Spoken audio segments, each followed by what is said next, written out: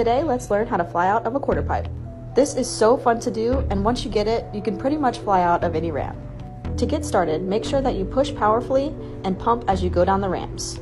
As you're approaching the coping, keep your knees bent, and remember that you're not only moving up, but you're moving forward, so keep your momentum moving in the forward direction. Your back wheels will hit the coping, and that's what gives you the pop. And for the beginners, you don't even have to know how to ollie.